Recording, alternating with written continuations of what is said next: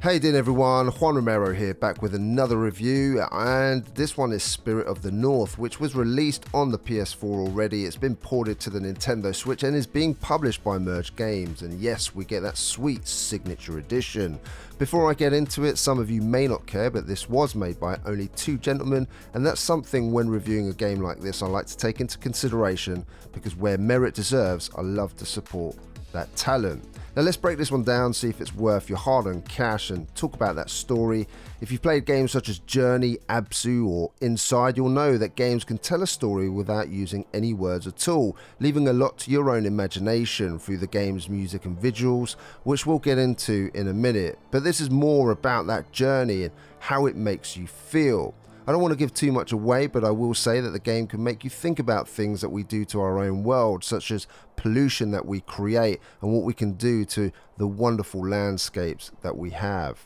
From the moment the game loaded up, I was captivated by the wonderful scenery and controlling our little protagonist, a little fox, which stands out majestically against the snowy surroundings and the beautiful green lands of Iceland, inspired by Nordic folklore.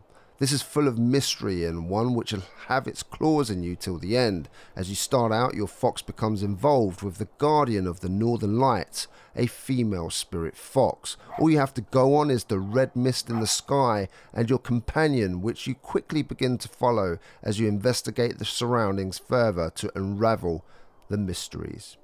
In terms of gameplay, you control your fox, and there are a few things I want to get off my chest before talking about the positives. Controls are a little clumsy at times. It's not as tight as it could have been in a game which does have multiple platforming sections. Luckily, these platforming sections are not too tricky, and there are time sections which can be a little frustrating due to you falling off ledges due to those controls. Now, while the game makes it look as if you can explore to your heart's content, it is a rather linear experience, and you will always end up going where the game intends you to go to get to that next chapter.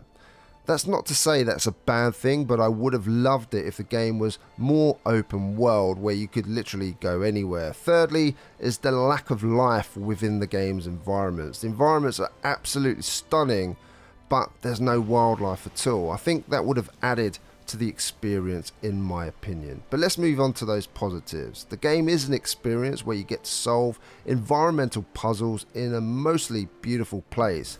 Most of the puzzles will involve releasing doors which are covered in what looks like pollutants of the most disgusting kind. The moment you take your fox through an oil sludge, it will make you think about the way we're destroying our world, its plants and wildlife. None of the puzzles here are challenging, but they are enjoyable and involve the source of your power, which is the spirit fox. As you solve a bunch of puzzles, the game follows a similar pattern in which you'll take in some scenery while looking for shamans and sliding down waterfalls, which is pretty cool, or should I say streams. You can't die here or anything like that, so the game is certainly one you can play with a younger audience and doesn't have any violence involved. Indeed, I went through the whole game with my 5-year-old, and it was actually a very valuable lesson and a lovely story to discuss with her afterwards. As you get further into the game, you will unlock differing powers, such as being able to control the spirit fox, so you can get to parts of a level you can't with your normal fox, for example, walking on water. Certain large stones within the levels will require you to release a blue energy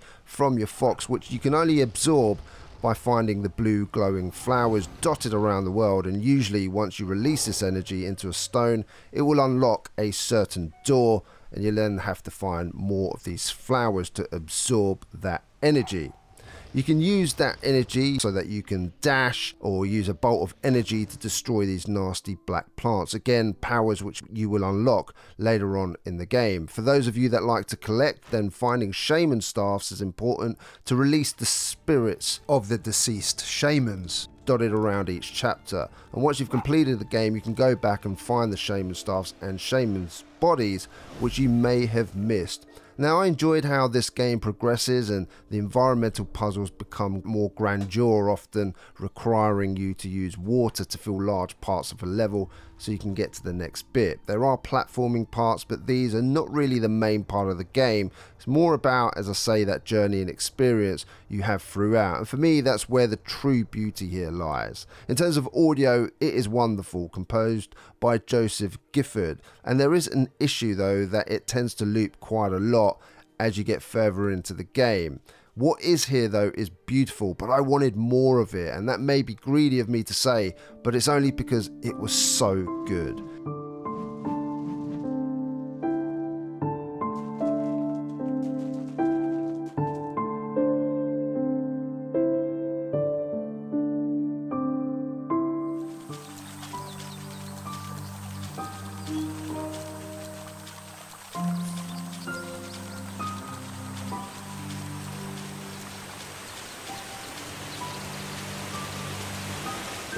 The atmosphere created is excellent, with the sounds of the earth, which sounds like it's moving, or shuddering cracks in the rocks as you run over them, and the fox itself with its little barks. It all makes for a very mesmerizing atmosphere, and one that draws you in to those lush visuals.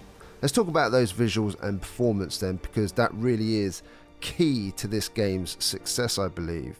The visuals here are absolutely stunning in places, but unfortunately, Spirit of the North really chugs along at times when you're running fast throughout the levels, which you will notice.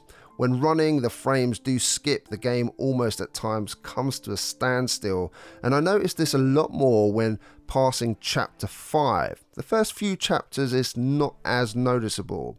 I also had multiple crashes where I lost quite a lot of progress, as the game only saves when you get to a save point, which again was rather frustrating. There's popping, which is noticeable, glitches, and things which you would think should not happen, like carrying a staff in your mouth straight through rocks, or when your fox becomes completely stuck because you've gone through part of the scenery. Some of the issues are of course minor, again some even forgivable given the size of the studio making this, and for the most part it's an incredible feat. However, the game has already been released elsewhere, so I think it's right to expect that Switch owners should expect more overall from the product. Another issue is there are a couple of chapters which are rather dark, and one which is almost pitch black. I couldn't play these in handheld and needed to play those in docked and increase the brightness. On the small screen, these areas, even with brightness turned up to the max, you just couldn't see anything properly, and you can really notice the downgrade when playing in handheld, more it seems than in other games. When Spirit of the North is running smooth, it's a sight to behold. Lush meadows, wonderful snowy mountains and water streams, waterfalls, all of the good stuff is here. And on one of the chapters later on in the game, it is honestly sublime in its visuals, and I just wonder whether it's been poorly optimized or if the Switch just cannot cope with the visual fidelity on display. While there are issues here, I still enjoyed the game, but it is something you need to be aware of when going in. I've not had the opportunity to play this unfortunately on the PS4, so I cannot attest to its performance elsewhere. When all is said and done, you're looking at around 4 hours to complete the game, and of course if you find all the staffs and shamans, possibly a little longer. The game will cost you around £20 for UK buyers, $25 in the US, and $20.99 for our European friends. There's also a physical edition and a signature edition which will set you back $39.99 from Merge, which is rather more expensive, but you get a bunch of cool extras, so make sure you visit their website if you want to purchase that. Let's talk about the verdict then. I enjoyed the environmental puzzles, beautiful scenery and music all together form a very relaxing experience, which is sometimes exactly what is needed to chill after a hard day's work. There are some issues with the controls being rather clunky and performance issues which drag it down somewhat on the Nintendo Switch, but if you can put up with these, then I'm hoping that Merge will work with the developers to release a patch, but that isn't set in stone. If you like games like Abzu or Journey, then this is another worthwhile journey to take. I think even with the issues, Spirit of the North is a commendable effort, a gorgeous game that has a worthwhile story to tell, which I found compelling, and when the credits rolled, left me pondering and also smiling, which was worth the entry price. A solid 7 out of 10. Ladies and gentlemen, I hope you enjoyed this review, and if you did, hit that thumbs up. If you didn't, there's also the thumbs down button. In the comment section down below, let us know if this is your type of game and whether you're going to be picking that one up or not. And lastly, if you're a new watcher here, don't forget to subscribe and hit that bell notification. We make tons of videos here at SwitchWatch, some of which we're sure that you're going to enjoy. In fact, I'll put some up now. You can check out our weekly bargains video where we let you know the best games for the best price that week. That goes live every Sunday, and on Monday Jordan lets us know which great physicals are coming out on the Nintendo Switch. Take care and stay safe everyone. Juan Romero here, and I'll see you again on the next one.